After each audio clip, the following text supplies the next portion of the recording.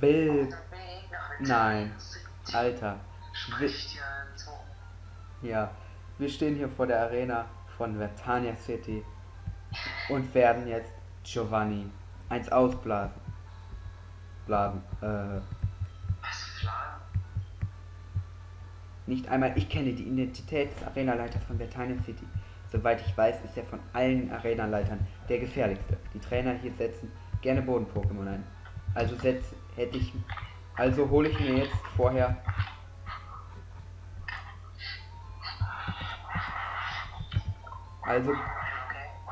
VMT-Box und hol mir jetzt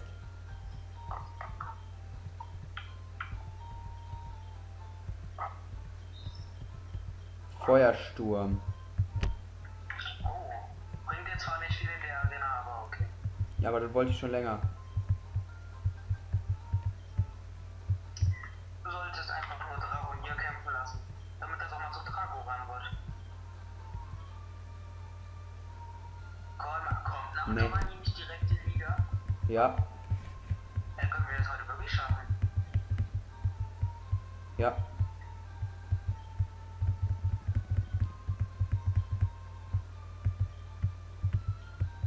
Ich hole mir jetzt, da ich gehört habe, Eis soll effektiv sein, hole ich mir jetzt nur für die Arena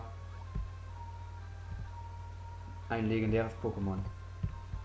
Ja, wieso? Du heißt doch Dragonier, das reicht. Ja, aber nachher stirbt das. Außerdem will ich mit dem mal kämpfen. Und dann KFC, warte, wer war das? Schweifini. Schweifi! Arktos. Schweifini, ja. Du hast gedacht, du hast vorhin irgendwas mit Schwalbini gesagt. Und wie gewundert und bin, Schwalbini. Wen soll ich dafür rausschmeißen? Lurak, der hat in der Arena eh nichts zu sagen, hat eine Vierfachschwäche. Oh, okay. Das Glurak für diese Arena raus. Jo, wäre besser. Musst aber danach wieder reinnehmen, nicht dass es vergisst. Ja, du wirst mich schon dran erinnern.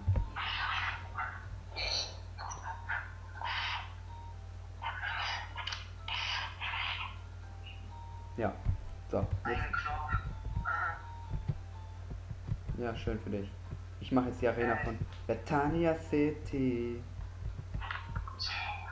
Bah.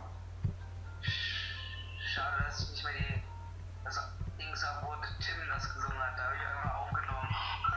Echt? Ja, das hatte ich sogar mal auf YouTube. Tim, aka Paperpilz, singt auf dem Weg nach Vertania City. Und er so macht das weg und in Skype hat er geschrieben, ach, lass drauf. Da ich aber nicht gegen die Typen kämpfen will. Da kannst du ausweichen. Ja, versuche ich. Ich habe keinen Bock zu kämpfen, deshalb. Was ist das mit Teleporter? Nein, das ist mit diesen bewegbaren Dingern da. Die mich in eine Richtung schießen, verdammt. Muss ich doch kämpfen. Ach so. Die Arena-Halle von Vertania City war lange geschlossen, doch nun ist der Meister zurück. Was, der Meister? Ja, Meister Kleister? ja. Gegen Sandamer, was ist da? Ich mache einfach Server. Sandama. Ja, ich sag Sand am Meer. Sandama.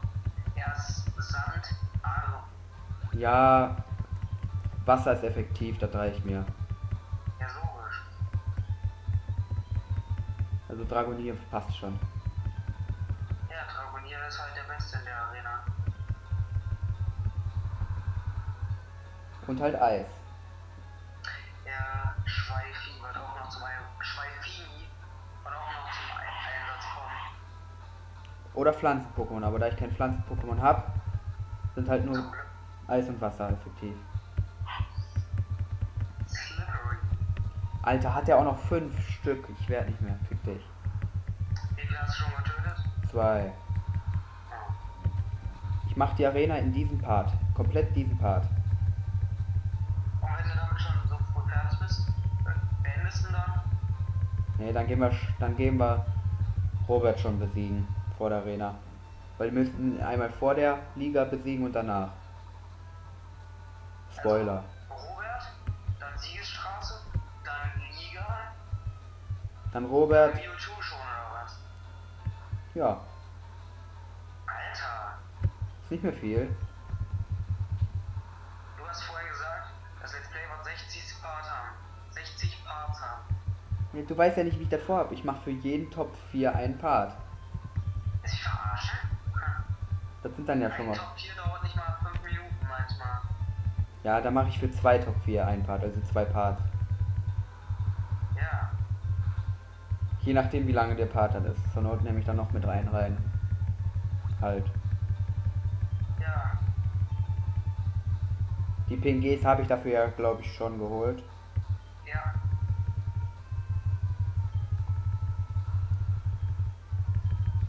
Der Nidoking gegen Weißt den. du, was mir aufgefallen ist?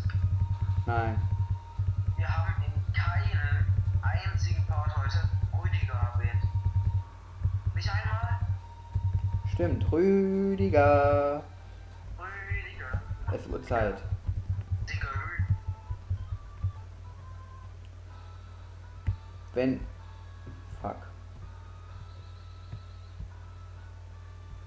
Denn Ich muss kämpfen. Und anders geht es gar nicht. okay. Wenn, das sage ich jetzt schon mal im Voraus, wie heißt das Teil hier? Och, warum haben die alle 5? Knogger. Wasserpass. Ich denke Wasserpass. Nimm einfach wie immer. Drago, Schweifini, keine Ahnung, nimm irgendwas. Dragonier. Wenn Dragonier, hör zu, wenn Dragonier sich nächste Mal aufgelevelt, Level Up hat, dann trainiere ich den offline. Auf Level 54. Dass er sich im Dings entwickelt. Ja. Okay. Oh. Du verstehst? Ja. Versteh schon. Da der sich jetzt nach diesen... jetzt setzt der Hypertrank ein. Da der sich nach diesem Gegner jetzt schon auf Level 50 auflevelt. Boah, jetzt hat er immer noch 1 KP, der Knogger. Egal. Wechsle ich zu Arctos, beziehungsweise Schweifini, damit wir den auch mal in Action sehen. Mit seinem Eisstrahl. Jo. Weil dann... Sonst hat Dragonier wieder zu viele EP. Ja, und das ist jetzt echt nicht viel. Nicht viel. Los, Schweifini. Oh, sieht das geil aus. Boah, hat das viele KP. Wie viel denn? 164. Was? Warte mal, hat Glurak nicht 157? Ja, Welches Level ist Glurak? 51 oder so. Wow, dann ist er ja doch ziemlich scheiße. Glurak. Nein. Schweifini. Ja, Warum? das sind ein paar KP-Unterschied und nur ein Level-Unterschied. Bei legendären Pokémon ist das eigentlich sonst höher. Vielleicht hast du auch einfach dein Glurak so gut erzogen. Ja. Hat Glurak überhaupt einen Spitznamen? Nein. Eigentlich nur Rüdiger, ne? Und Schweifini. Und KFC. Ja. Und Krebs. Krebs, stimmt. Krebs. You have AIDS. You have AIDS. Nein, Spaß. Na. Gegner starb an Krebs. Nee, ich hätte es AIDS nennen sollen, das ist lustiger. Eigentlich ist Ebola am lustigsten, weil Stimmt, Ebola. da ist noch kein, ich sag mal, wichtiger gestorben, auch wenn es ein bisschen hart klingt. Ich hab den Hals verloren. Fick dich. Lungenkrebs ist ziemlich scheiße. Ja. So. Verdammt.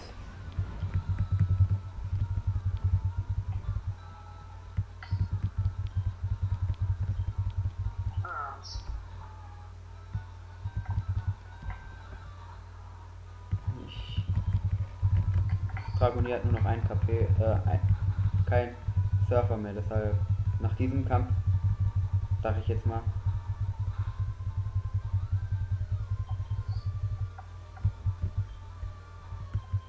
nach diesem Kampf gehe ich meine Pokémon erstmal heilen, weil Dragonier ist sofort auch tot.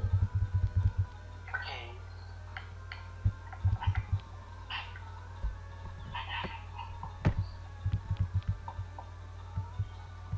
Wie viele Legis gibt es in der 3. Generation? In der 3. Ja. Alle zu fangen oder nur in der 3. sozusagen? Ja, nur in der 3. Also, alle, die aus der 3. Generation sind oder auch aus der 1., aber da zu fangen sind? Beides. Also, Ich sag dir einfach jetzt, dass man die immer nur in der 3. Generation bekommen wird. ja, das weiß ich ja. Die aus der 3. Generation halt. Hä? Ja. Die aus der 3. sind, Groudon, soweit ich weiß. Groudon, Rayquaza, Kyogre. Richtig, richtig. Dann gibt es doch noch Regi Steel, also Regi Stahl, Regi Eis, Regi Rock. Riechstein. Ja, ist doch Regi Rock. Ja, wie es Tim genannt hat, ja. Gut. Weiter. Ja, Da- ja. Richtig. Dann müsste es noch geben Latios und Latias. Richtig, richtig. Mehr weiß ich nicht. Gibt's noch Deoxys, Jirari? Das war's, glaube ich. Warum hat Tim die nicht gefangen? Weil er scheiße ist. Das sind, was? Tim hat die aber nicht gefangen. Ja, das sind ja auch Event-Pokémon. Aber die gehören zur 3. Generation. Okay. Und ist es sogar möglich, Mew in Smaragd zu fangen, aber nur in Smaragd. Cool. Durch so ein Event, aber das gibt's nicht mehr. Leider. Also sagen wir mal so, es war möglich. Ja, für die Leute, die damals, was weiß ich, auf welchen Pokémon Conventions waren. Oh, die was haben? Die auch, was weiß ich, für Pokémon Conventions waren. Ach so. So, ich trainiere sofort. Kurz offscreen. Dauert kurzer Schnitt. Trainiere ich eben Dragonier, damit er sich beim nächsten Level up entwickelt. Bis gleich. Ja gut, so. Hab's gemacht. Im nächsten Level up entwickelt er sich.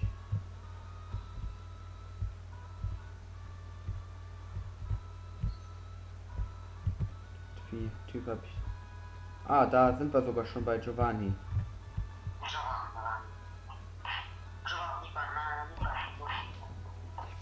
Ich bin sogar Also. Er hat Rihorn, Dictri, Nidoqueen, Nidoking und Rihorn.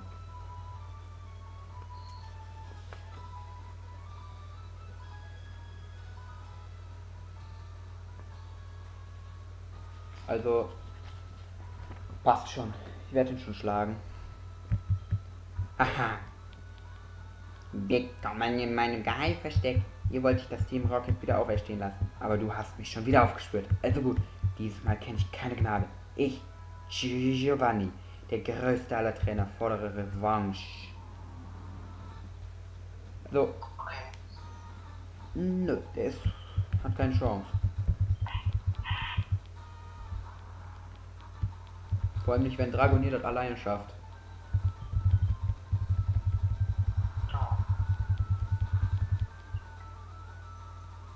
Also, das erste Rihorn ist schon mal tot. Ja, das ist nicht so schwer. Reiner Stein. Dictri. Dictri hat auch keine Chance gegen Wasser. Hier Tränke das Ding.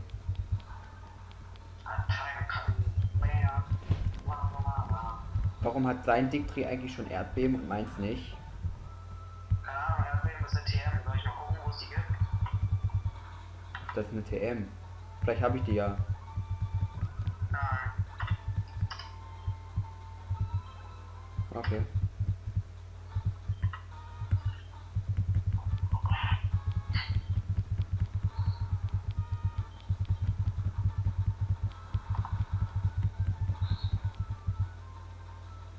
Dragonier ist auch ein überpowered Bitch, yo. Der ist auch Level 54 wie Nidoking, yo. Ich habe immer 55 Bitch,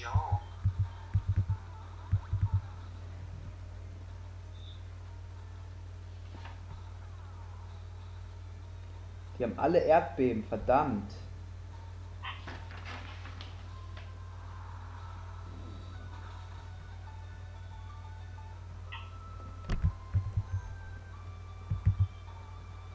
Du kriegst jetzt erstmal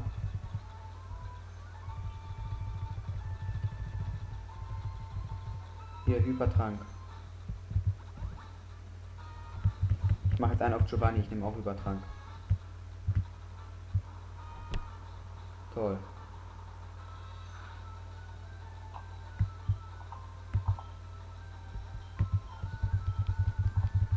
Also seine Nido Queen ist jetzt tot. Jetzt kommt sein Nido King. Genauso.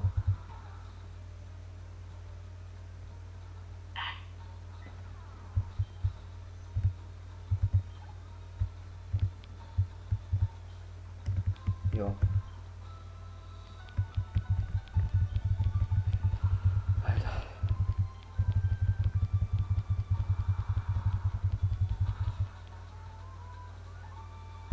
Ich habe jetzt wieder so viel vorproduziert mit dir. Und wir haben gerade übrigens die 9 Stunden getoppt. Vor 7 Minuten.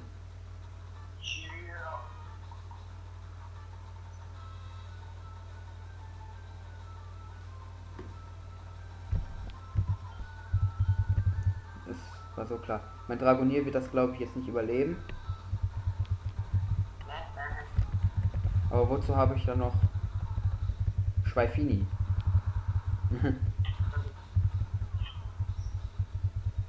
Oh, fast gekillt. Komm. Oh ne. Dragonier hat es wohl überlebt. Jetzt hat er nur noch ein Rihorn. Der Kampf war lame.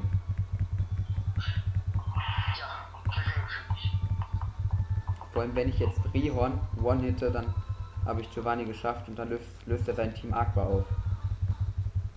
Nee, nicht Team Aqua, Team Rocket. Team Rocket. Sagst du mal Team Aqua? Ja, Rihorn ist tot. Schöne Grüße von jemandem, den man nicht kennt.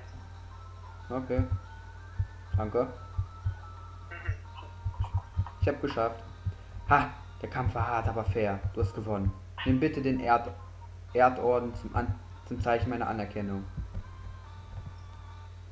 Oh. Sehr freundlich. Als Träger des Erdordens werden dir alle Pokémon jeglichen Levels gehorchen. Er stellt den Beweis deines Könnens als Pokémon-Trainer dar. Außerdem gewährt er dir den Zugang zur Pokémon-Liga. Nimm dieses Geschenk mit in dein Pokémon-Liga-Abenteuer. TM26. Ist Erdbeben. Ey, ich habe jetzt Erdbeben gekriegt. Na gut. Eine sehr starke Attacke, die ein starkes Beben verursacht. Ich habe sie vor langer Zeit geschaffen, als ich hier noch Arenaleiter war. Ist kein Arenaleiter mehr oder was? Hey yo, geil.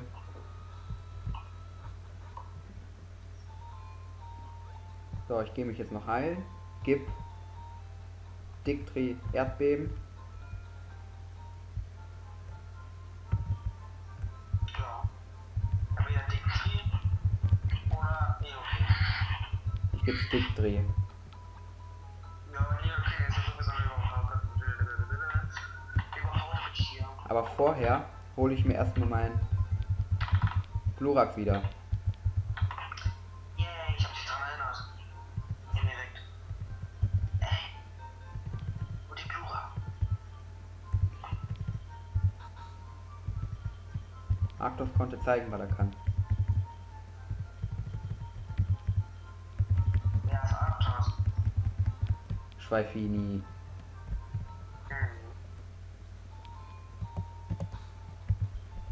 So. Es wird immer spannender.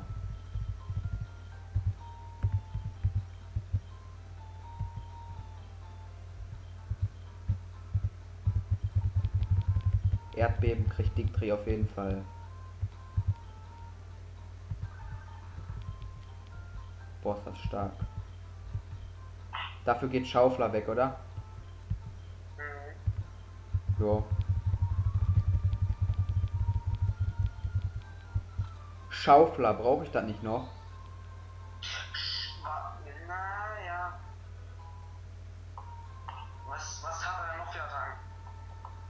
Ich habe schon fertig.